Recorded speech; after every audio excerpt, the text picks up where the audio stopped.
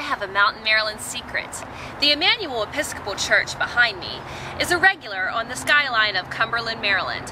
But did you know that the tunnels underneath the church not only served to protect George Washington from the Native Americans, but was also a part of the Underground Railroad?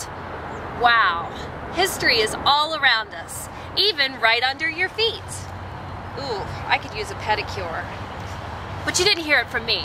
I'm Kimberly, and this is another of Mountain Maryland's best kept secrets.